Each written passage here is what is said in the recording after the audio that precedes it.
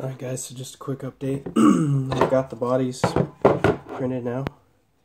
I have had to do it a couple times just because some of my measurements weren't quite good enough to make this fit onto the connector as smoothly as I wanted it to. So again, the keying is all there, so they won't go on unless you have them positioned correctly, i.e. the right way around. Okay, and then the plan is to take headers like this, and these are going to get installed in here.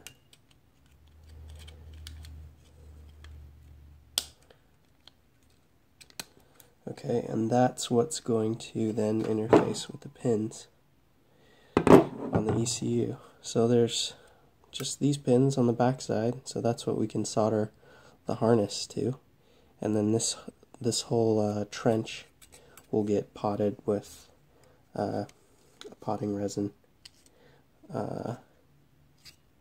to seal it all off, and maybe I'll make a cover too just to clean it up a little bit more. I've also got the engine harness side worked out too.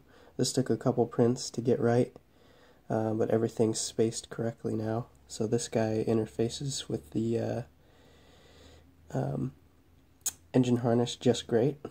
So I think this is going to work. It is pretty thin, but I think once I get the rest of it worked out, it'll be strong enough. So the plan for this is to use breakout pins, and I'm going to solder those to a PCB like this, and then that'll get bonded to the back side of the printed connector, and so it'll hold the pins like this in there. So the next step is so this was just for fitment checks.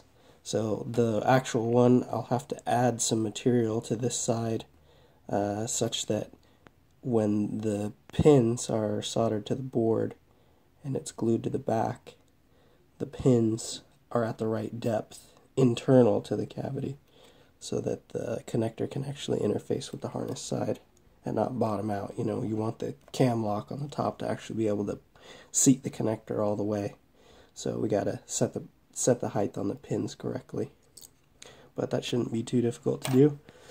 And once I get that, then I'll print another real set of these connectors here, and then I should be able to just make a quick harness, and then we can plug it into the car and make sure that we don't have any connectivity issues with these pins. So that'll be an important thing to test out and make sure that we don't have intermittent connectivity. But I stuck this into the engine harness side connector, and it feels good. So I think we'll be okay, but I'm going to test it just to make sure. So hopefully I'll get to work on this some more this weekend.